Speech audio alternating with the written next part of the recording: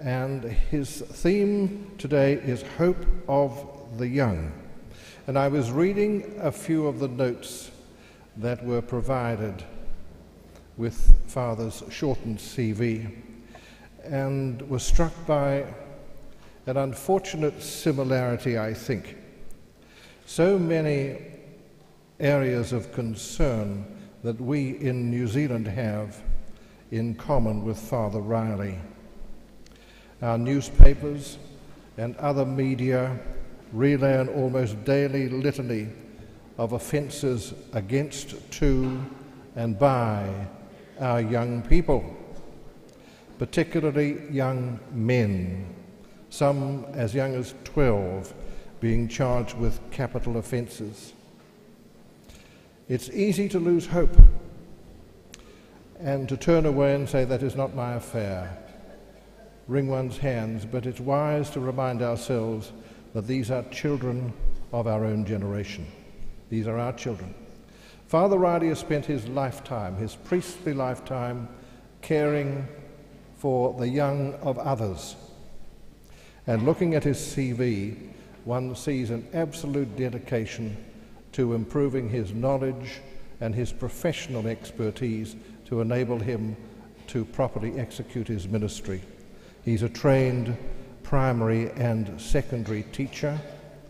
He has a Bachelor of Theology degree from Melbourne College of Divinity. He has a BA majoring in Sociology and English from Monash University. He has a Diploma of Abuse Counselling from the Australian Institute of Professional Counsellors. He has a Diploma in Psychology from the Applied School of Psychology in Sydney. When I look through what Father Riley does and how he does it absolutely escapes me, because he is picking up in Australia more than some of the problems that we are facing in New Zealand. But these are some of our children's children and some of our children. The problems we have in common with Father Riley. I think he's an absolute saint. Father Chris Riley.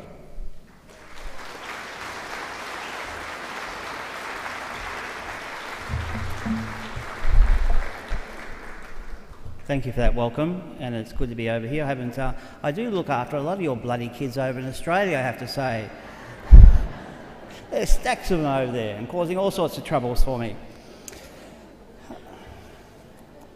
I noticed they had my initials after my name in your program as AM. That's not my religious congregation, that's the Australian medal. My religious congregation is Salesian, SDB, and we actually were come into existence to work with marginalised and disadvantaged young people. And I'm really lucky. When you look at the young people around today, they don't really know where they're going. Whereas I saw Boys Town, the old Boys Town movie when I was 14, and said then, I'm going to be a priest to work with kids like they had at Boys Town. And because I was so shy and introverted and lived with my animals more than people and would run out the back door when visitors came, my mum and dad decided I needed to go to boarding school. And they sent me to a boarding school that was recommended by the nuns who taught me because it was cheap. It was $120 and we weren't very rich. And 3 months after being in that boarding school, I was just playing footy and this big blue bus came in with Boys Town on it. I'm thinking, what the hell is this? And I said, what's this? And the brothers who were teaching me said, we own Boys Town in Sydney. And so I said, that's where I'm going at the age of 15. And my mum's not Catholic, so I said to Mum, I'm becoming a priest. And she said, I won't ever speak to you again. and I said it, she would just pick me up from a dance. And I said, I can live with that because I know where I'm going. And she begged me, and my dad begged me to take a year off. And I said, I know where I'm going, I've got to do it. And so I had this on by the time I was 18. And on my 21st birthday, I was sent to Boys Town at Engadine in Sydney, where I worked for a couple of years, then went back to study theology, become a priest after being a brother for 8 or 9 years. And then in '86, I was sent back to Boys Town as principal. And Boys Town had changed a lot since then. It only had kids there during the week. They had to go home for school holidays and weekends. And I'm thinking, I've never had a weekend off. What am I going to do with this? And I saw one priest go sailing, another one go bike riding, another one play golf, and I'm thinking, I can't do that. So I started going in on the streets to work with what we call hardcore street kids in Sydney, with a group of kids that were unreachable, so people said. All the charity food vans would not go there because of the high level of violence with this group of young kids, older teenagers, 16 to 19, 20. I just clicked with them like that. And one day I went out to the streets and I was looking for a kid. It was pouring rain. It had been raining for about 3 weeks solid. And I saw this kid that I was looking for asleep on the bench. And I shook him very gently, because you'll get a punch in the mouth if you do it too quickly, because they're so used to being attacked. You go up and attack someone on the street, you get sort of whacked. So I very gently said, do you want something to eat? And he said, don't worry about me. I'm not worth it. And that thought just sat so powerfully with me, that this kid believed he didn't even deserve a bit of food. And I dragged his feet off the bench and pulled him up towards me, and he towered over me. And he stood there like this, shivering. And then tears started to come down his face. And I said to him, I was really concerned, because I'd seen this kid with bloody knuckles. He'd been taking on police. He'd been in police vans. I'd seen him in absolute violence. I never saw him cry. So I kept saying to him, what's wrong with you? And he kept saying, don't worry about me, I'm just cold. And after a few minutes of me questioning him, it suddenly hit me that this kid was crying simply because he was cold. And as I stood there, I kept thinking, I never knew there was such a pain as sharp as a knife slicing your flesh that came about because of simple coldness. And I said to him, I'm going to take you to a hotel. And again he said, don't waste your money. And I said, it's a cheap hotel, it's not going to cost me much. It's going to cost $27, just go and do it. And he got in the car with me, and I gave him the $27 to go into this cheap hotel. And I was thinking, he's going to nick off and buy drugs with it, but I don't care really. But he didn't. He went in, and he got this warm. And the next night I saw him, he was full of life again, because he had at least had one night, at least in a warm bed, in a real bed. And at that time, I made a commitment that I would go back to Boys Town, I would teach all day, I'd put the kids into bed, and by 11 o'clock I would get an older priest to go and sit there and say, in case something went wrong, and I would fly off every night into Sydney, the streets of Sydney, which was an hour from Boys Town, just to feed and to be with these kids who literally had nothing. At the end of the 1990, after lots and lots of pressure on my superiors, and an edict that came down from Rome saying that each of our provinces had to have a work with street kids, I was released from Boys Town as principal to be able to go and work on the streets of Sydney with the hardcore kids. And over that last 18 years, we've looked after over 100,000 kids.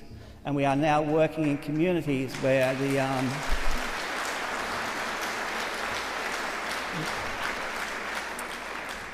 we're now working in very troubled communities, and I don't know if you see any. I don't know if did we send any DVDs over, John? Did we? No DVDs. So what we do, and this is where I'm looking after all your kids in southwest Sydney. We've got a real presence there, and I guess I don't know if you heard of the Macquarie Fields riots, but it was after 2 kids were killed in a high-speed car chase, and they were actually, as a response, the whole group got up and started fighting the police for 3 days. Just unleashed violence, throwing bricks and tearing out street signs and hurling at police. And I was asked on radio and TV to comment on this, and I said, the police should be given whatever powers necessary to stop this nonsense now.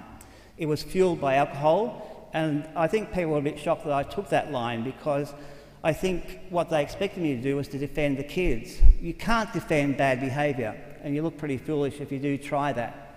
But I also said to the Premier at the time, who didn't like me at all, because I would attack him in every church I went to and every radio station. I would be attacking him for his policy on youth.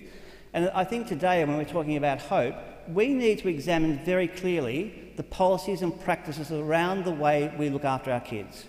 We in Australia do it so badly, and as a result, escalating levels of violence, suicide, gang-related activity, and crime and drugs.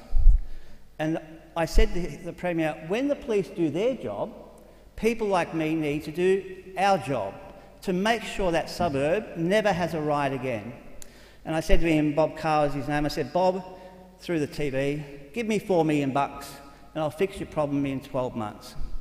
And he said, as traditional politicians do, probably over here as well, we'll do an audit of what Macquarie Field needs and then we'll let you know. And I said, well, I've written you a 16-page letter telling you exactly what this community needs. And so because I'd been so outspoken, I said, well, I'm going to have to go in there without the money to make sure that I put my words into action. Are you, being Australian, are you understanding me? Because I speak fast sometimes. My Indonesian friends say, when I went to Aceh, they said priests in Indonesia are taught to speak slowly. And I said, I've got too much to say, I can't go too slowly. And I've only got a certain amount of time. We went into that suburb where these kids were out of control, and we found good kids in these housing estates that had very little infrastructure, nothing for kids to do, and so they would get bored and see fighting police as a bit of a game. After we went in there, we found some kids involved in the riot who had no previous criminal history, were only there for a couple of hours, and I decided that we needed to get them in such a way that they don't go to jail, because every magistrate was going to jail every kid who was doing riot and affray, and we had quite a few of them in Australia over the last 3 years. And I decided one of the best things, and I think we as a church and we as a nation, the one thing we can give kids is the ability to contribute to society. We exclude kids from everything in Australia. And I've even gone as far as to say lately, maybe this thing called adolescence is a figment of our imagination.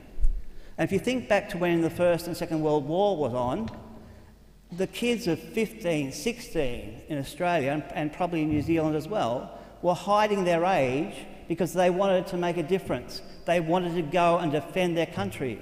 And what we say to them now is, you're adolescents. You're nothing really. You're not adults. You can't contribute. And what we do is what we call service learning. And it's where every kid in every one of our programs every week has to volunteer. And my kids are now saying things like, we love volunteering.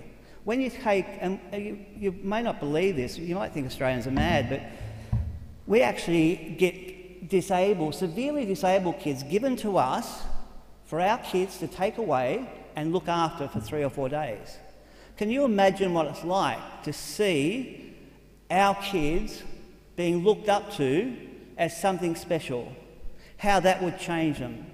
I went into the Minister for Emergency Services the other day, and I said to him, people think I'm mad on a couple of things, lots of things probably. And I said, they think I'm mad because I want my own fire engine. And he said, why do you want that? I said, can you imagine those kids involved in the riot, a bushfire in their area, they get on that truck, they go out and fight that fire. What are they going to feel like when the community just gives them amazing applause when they drive up their main street after defending their community? These kids change. And when I went to Aceh, I remember one of my kids, I had got him off the streets as a heroin addict. He'd been to East Timor with me, he'd been to Albania with me, and when he saw me going to Aceh, he said to me, rang and said, I'm coming with you. I said, not this time, Will. And he said, why not? I said, well, I didn't realise it, but Catholic priests are fairly rare in Aceh. I didn't realise it till I went there. And someone said, get that padre off because you might get shot. And then I said, there are also freedom fighters over there who are trying to become independent. So they're dangerous as well. And there's bodies everywhere that the dogs are eating, and there's just so much disease. I can't take you.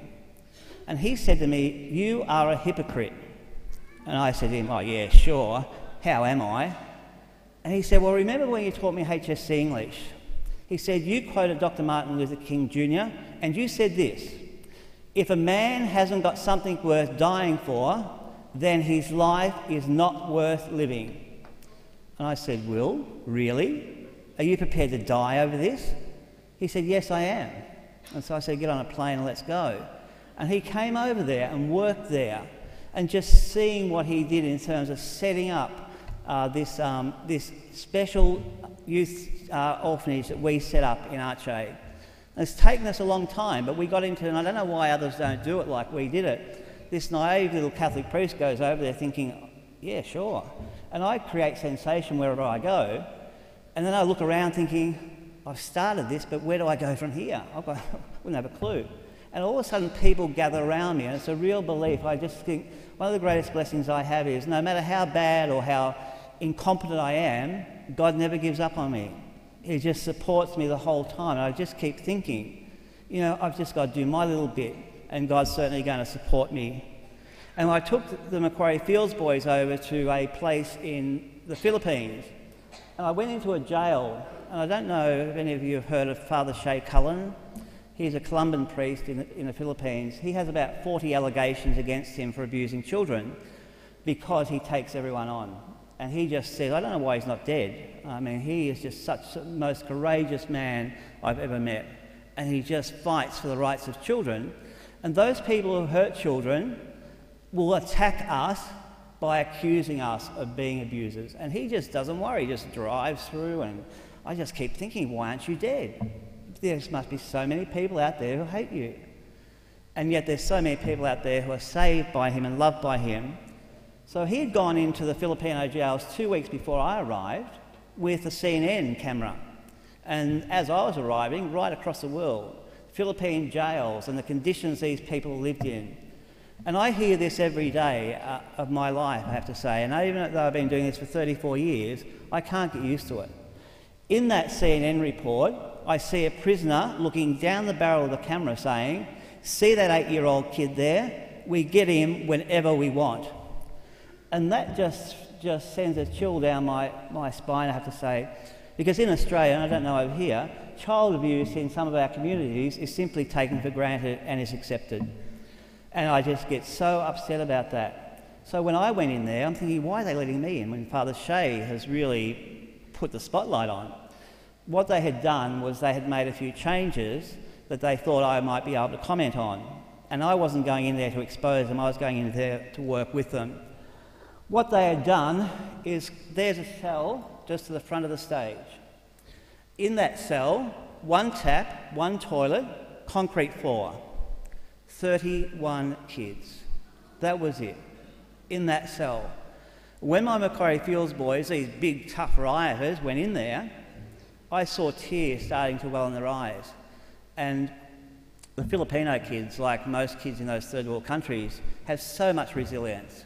And rather than letting the Australian kids get upset, they started singing songs to them, started dancing and playing with them.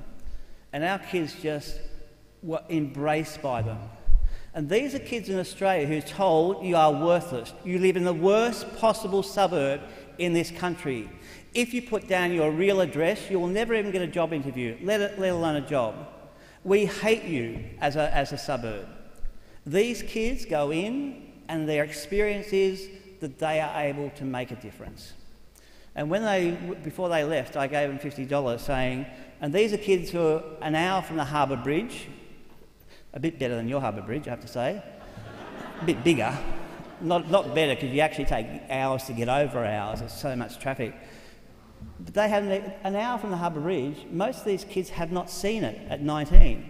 You don't cross certain suburbs in our tough areas, because if you do, you're going to meet another gang you're going to be in trouble with. So I said to them they'd never been on a plane or overseas. I gave them $50 and said, please buy your mum something. One of the biggest indicators of a boy's getting into trouble, by the way, is not having a father. And in that suburb, 60% of the kids do not have a father.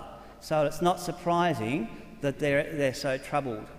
But they do have mums and research, by the way, you can tell parents, research that we're doing at the moment indicates that footballers, movie stars, when it comes to influencing, are right down low.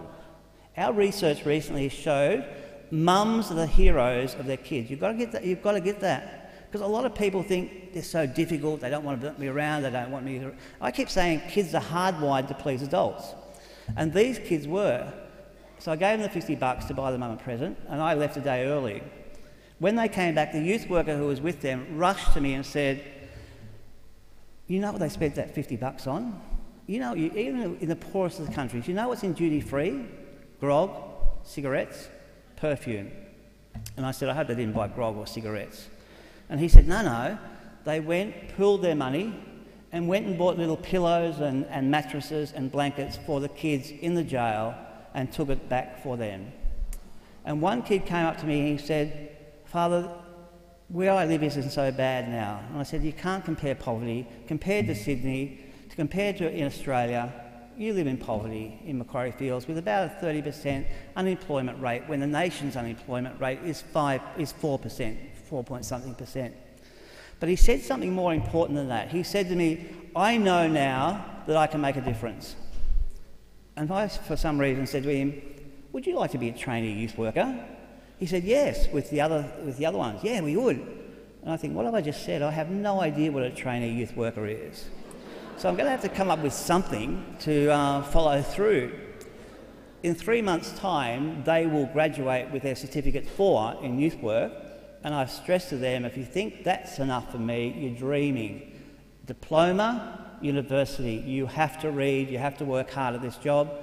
I'm still studying degrees. I read about 5 books a week because the older I get, the less I know.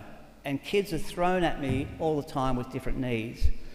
Those kids have saved this suburb. First anniversary, second anniversary of the riots could have been in trouble. These kids talked it down. And I think the last time I had a session with the area commander, he said Macquarie Fields, which is one suburb, crime rate is down by 30%.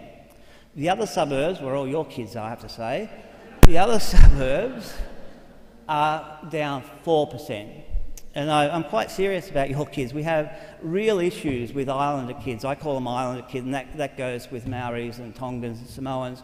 Islander kids over in those suburbs cause massive trouble in terms of gang-related activity, and we're certainly working with them. I just wish I had a few Islander staff over there, because it's really clear that you have to start out over there with an Islander staff member to be able to understand and get through to them. But you can change suburbs by lifting kids up. Imagine what it'd be like if you felt you had no way to contribute. What would your life really be like? So would I be surprised at young Bo Jesse at the age of 13 when I pull up in that suburb at 9:30 in the morning, school morning, sitting in a gutter with a bottle of Jack Daniels? No, I'm not surprised. This kid can't read. He's got no aspirations. He doesn't believe he's good enough to contribute to anything. And so if we as church, we as community, need to lift our kids up. We need to let them know that they can make a difference. We need to challenge them to give. And Sir William Dean, I don't know if you know Sir William Dean, he's our patron, but he's also, I think, the greatest Governor-General Australia has ever had.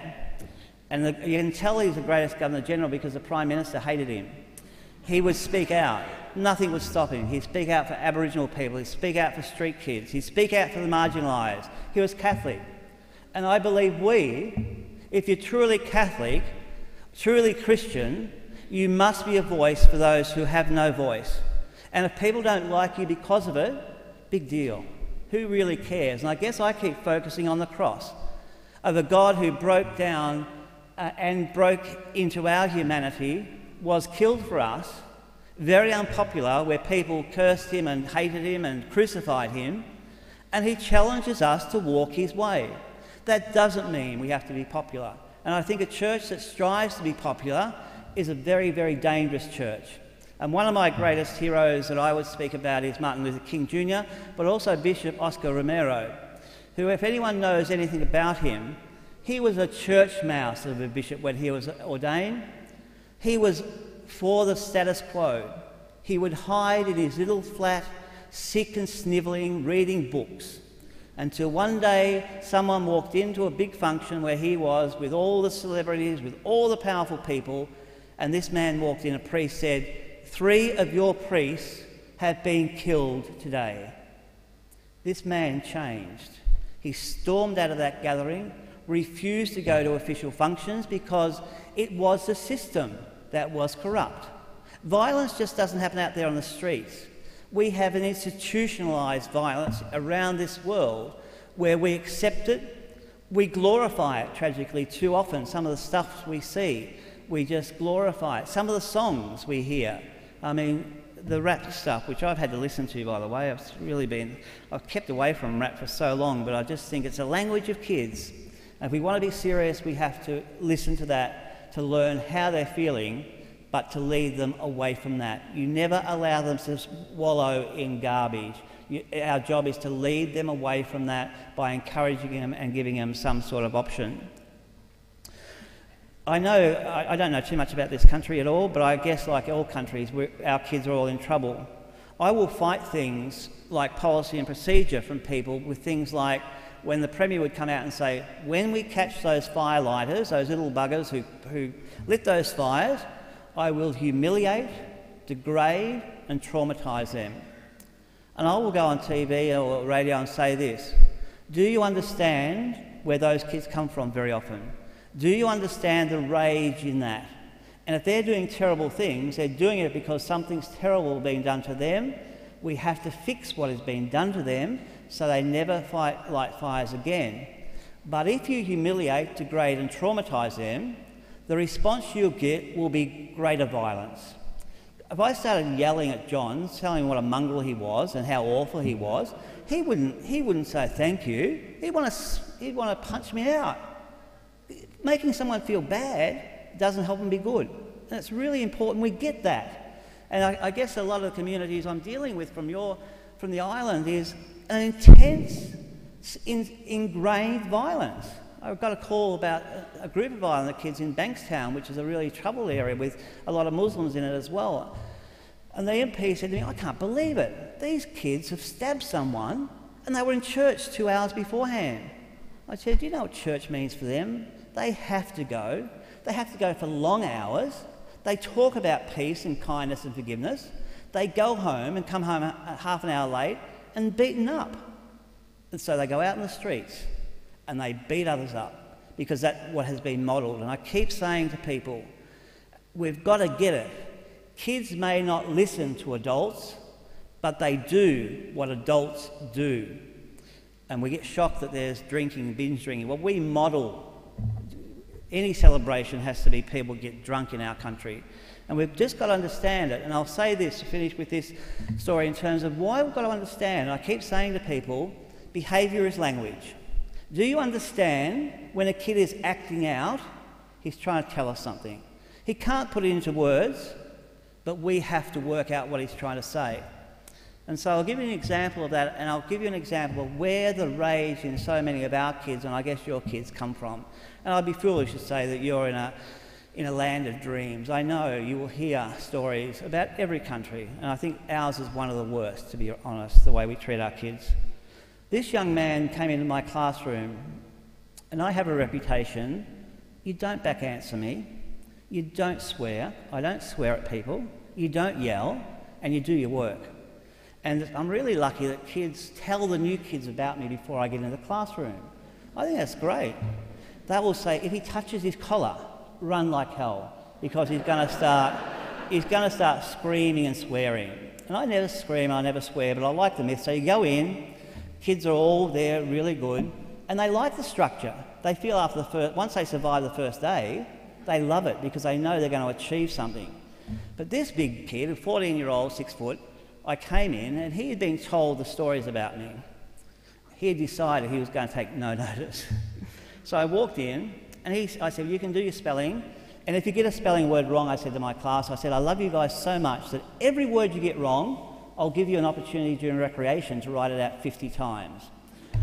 Well, this kid said to me, your programs are effed and you can go and get F with your spelling. Oh, no. I just turned 50, I think, the day before or something. I'm thinking, I'm too old for this. And I said to him, well, you can go and pack your bags and I'll drive you to the nearest detention centre because this is not a jail. You don't have to be here. And I don't want you here if you're going to have that attitude.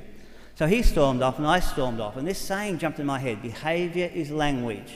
What is this kid trying to tell me? So I went and read his file and I knew exactly what he was telling me in 5 minutes. At the age of 8, this young boy had seen his dad shoot his mum to death in front of him. The dad then turned the gun on himself and shot himself in front of this 8-year-old who had been sexually assaulted by the father from the age of 3 to 8. And this father ruled the family in rage. He'd blocked in every window in the house. So the family didn't know if it was night or day, which week, which month. He would turn on the lights when he wanted to control and terrorise them. So the kid's message to me was pretty clear. My mum and dad are the two people who should have loved me most, have let me down. So why would I trust any other adult? So I went to one of my Aboriginal staff members and I said, whatever happens today, this kid cannot leave us. He has been passed from one person to another and we're going to take a stand. We're going to take whatever he throws at us. And the youth worker said, what if I take him out in the bush? I said, oh yes, please. That'll save my walls, my doors, my windows. He was going into staff members with a knife and saying to my teachers, getting a pair of scissors, saying, someone's going to die here today. I said, my teachers will put up with that for a week maybe, but it's going to be wearing. And so they took him out in the bush with these words to the youth worker, whatever you do, this is not a party. Get into his head, make him process his pain that he hadn't spoken about to anyone for 8 years. And so off he went, and after 3 days, this youth worker was ringing me saying, everything's coming out. And I keep thinking, I just got to give this message to everyone, no matter how damaged a young person is, with patience, time and the right touch, you can reclaim them. And so after 3 or 4 months, this kid ends up in my classroom again. So I walk in thinking, I hope I don't have to go through this again. And I said, Ben, sit down and do your spelling. He looked up at me, great smile, and said, yes, Father. And I just felt that is a story that we have to continually, if kids are doing something bad, if kids are acting out, then there's a story behind that. Tragically in Australia, of those over 100,000 kids that I've dealt with, 95% of the girls and 90% of the boys have been sexually assaulted. It is the worst thing that can happen to kids. Two of my good friends from this country, a 36 and 37-year-old, very highly professional people. One's probably one of the most famous actors in Australia, just finished a run. Another one works for an advertising company, it's all over here. He gets about $400,000 a year. Both those men have come to me with absolute abuse that happened to them.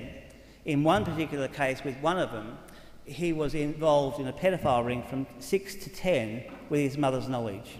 And the other one was hurt in a Christian camp. We've got to know this is happening to our kids, and I speak strongly about this and don't apologise for it because our kids are hurting like hell and only we can help them. And I guess what I invite churches and groups to do is, families are being destroyed. The only way we can rebuild is by creating extended families, by saying, okay, and we've got some Aboriginal girls where when your extended family is gone, who teaches you how to be a mum or a dad? Who teaches you those things? Aboriginal cultures, it was every child is the responsibility of every adult. Those communities are so fractured by division and alcohol that kids are no longer safe in those communities. We have to create extended families in those. I keep saying to people, if you know a kid in your street that's in trouble, the whole street should have come together to work out a strategy to help that kid. And so today I just really ask you to think seriously about being a voice for the church and for the broken. And I really believe passionately that if we don't respond to those who are disadvantaged, we aren't doing our job as Christians or Catholics. We are enriched by meeting the poor. And are the poor easy all the time?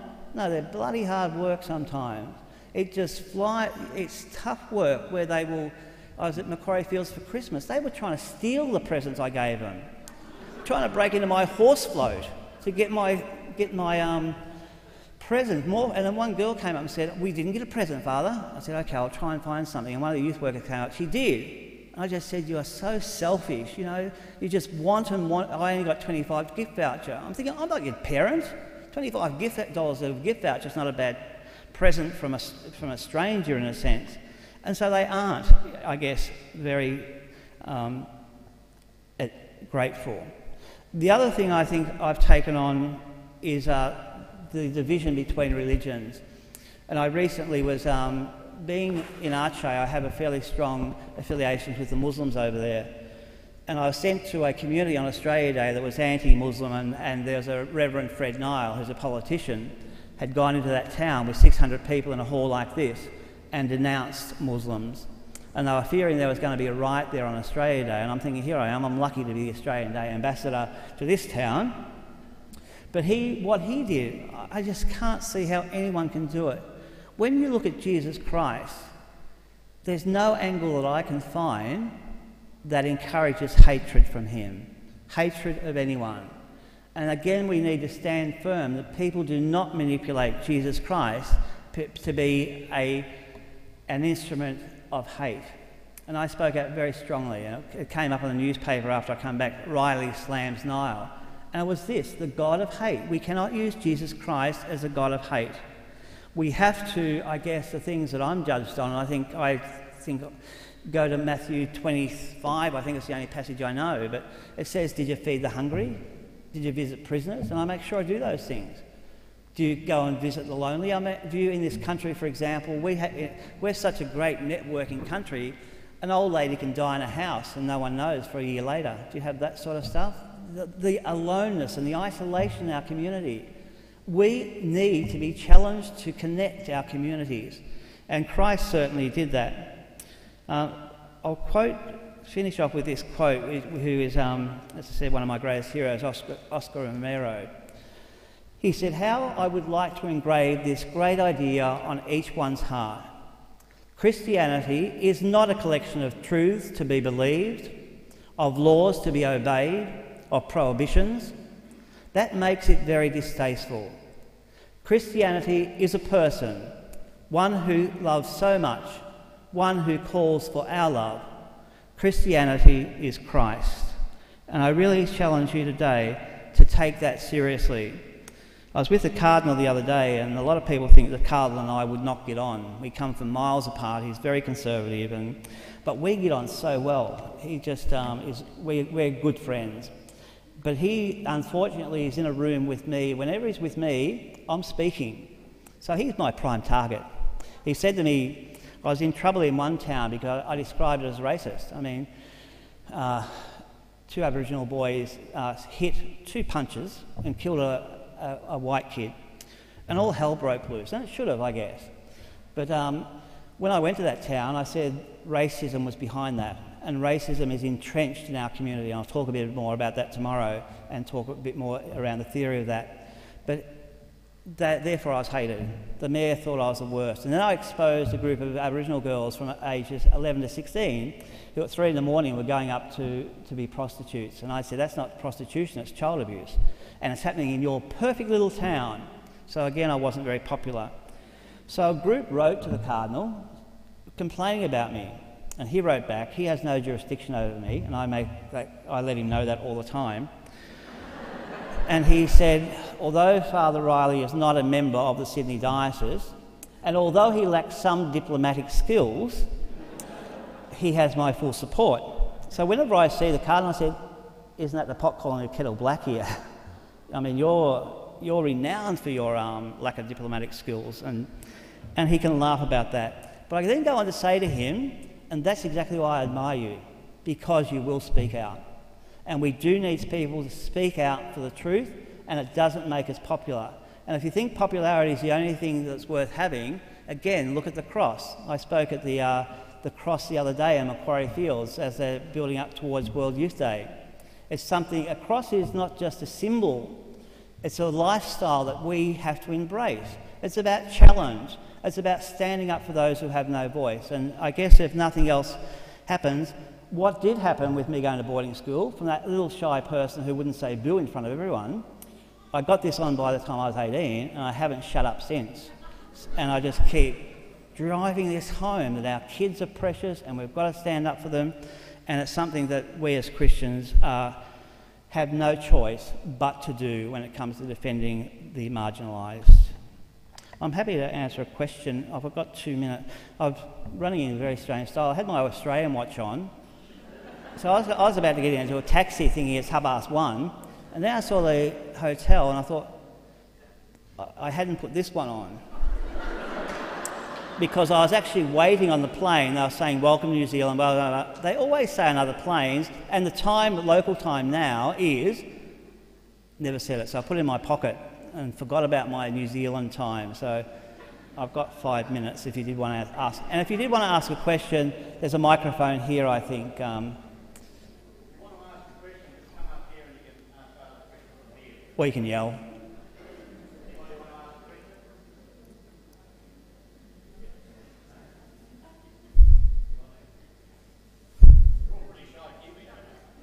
No, they just want me to shut up, I think. We also have a fairly serious problem with youth crime in this country. So how, and there is a debate about how this should be dealt with. How, in your opinion, should society deal with youngsters who do commit serious criminal offences, arson, murder, very serious assault? Our strategy is so simple. At Macquarie Fields, where we have the so-called worst, and they're not, we didn't even set up, it was an old basketball court in the middle of town, the basketball rings aren't on it, concrete and a barbecue and mobile lights. We didn't even have lights there. 150 of the worst kids will gather there because there is a connection with other human beings who will feed, who will nurture, who will talk to them. There's one suburb there I'm about to join in. The police commander said 3 streets in that suburb cause all the crime in this suburb. Simple. I'll go and set up a barbecue and we'll talk to these kids and we'll empower them, give them education, and we'll turn suburbs around. So it's very simple. Youth want to engage with adults. As I said, our research says it's the mums in research at the moment who is the hero for kids. We all think it's a footy star who's out there smashing people up and then drinking and in Australia getting involved in all sorts of terrible stuff. But in kids' minds, they're not. It's our perception. So kids are just wanting to connect. They want to talk, and you talk to kids, what do you want most from your parents? Time, be around them, talk to them. And the biggest indicator we have of a kid not being a drug addict or alcoholic is the amount of time he or she will spend with mum and dad. They're talked to, they're listened to, you know them. It's the kids who don't have that connection that will do crazy things. Now, I'm not saying, because I know there's maybe a person in this room thinking, well, I did the best I could and the kid went off the rails. Yeah, that happens too, when you can't explain something. But generally, good kids are kept good by being connected to their parents, and that's really important. We've got to get a message out, because I don't know, in New Zealand, in Australia, we think adolescents don't want to be around us. They do. And we need to get that happening, and just connecting with kids is really reduces crime and antisocial behaviour. We push them away from us. In your newspapers, I guarantee there's probably never one good story about kids. You'll hear all the worst of the worst. You won't hear that my kids will look after disabled kids. You won't hear that my kids go to East Timor or Arche or wherever. You don't hear those stories because journalists won't print them. And we need to change that even, change the culture of journalists and media. We prevented the extra riots happening in Macquarie Fields because the media trust us so much. They didn't come in. If they had come in on that certain day, at the first anniversary, there would have been escalation. But because we've done good stories beforehand, so you can change if you're really fair dinkum and respond to media all the time. But getting good stories out there and counteracting politicians, I don't know if you have them in Australia, we will lock them up for longer. Bob Carr, my good mate, will say, we will build 3 more jails this year. So I'd be on the radio the next day saying, Bob, build 3 every year. Because with that mentality, you'll increase the number of people in jail. People are made worse by being in jail generally, so there'll be more and more criminals. So 3 every year with that approach of tough law and order. Having said that, you'll also hear me in Australia say this. Child abusers and repeat violent offenders, keep them there for life. Never let them out, because they will do it again, particularly child abusers. So I take that tough line there. But when it comes to kids, do everything in our power before jailing them. And again, I try and be evidence-based. You probably think I'm being a pain in the neck being evidence-based, but when you say stuff, you've got to have it backed up. And certainly research shows that the biggest indicator of a kid going in and out of jail for life is putting him there in the first place. If you find other ways of getting... If that young Ben, if we hadn't fixed him, he would have killed. I was sure of it. That day when he was enraged and he was going to the teacher saying someone's going to die, he would have killed. But because we spent time churning him around, he's now got an apprenticeship, it not only saves the government millions of dollars, but actually gets a kid back on track. And it might sound trite, but I find kids so easy to engage. You just be upfront with them. You just go directly to them.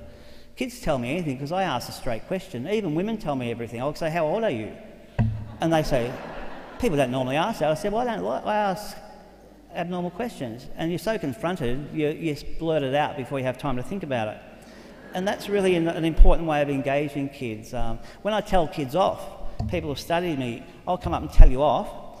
You know when kids answer you back? I've already gone before the kid's opened his mouth and you think, you just blasted me, I'm about to tell you off, and he's not even there anymore, he's walked off and turned away. So there are good ways of engaging them. Tomorrow I'll speak a bit more about the, not the experience aspect, I will bring that in as well, but I'll talk about some other topics that I think are pretty important. Racism is one of those. I feel we as a nation, we as a world need to fix racism and stop pretending that it's an issue. It's a major issue in our country anyway, I don't know about yours, and you're miles ahead with your First Nation people. Our First Nation people have just got the first apology from the new Prime Minister, so we're really treated them bad, and I'll talk a little bit about that as well tomorrow. So thank you. Is that okay?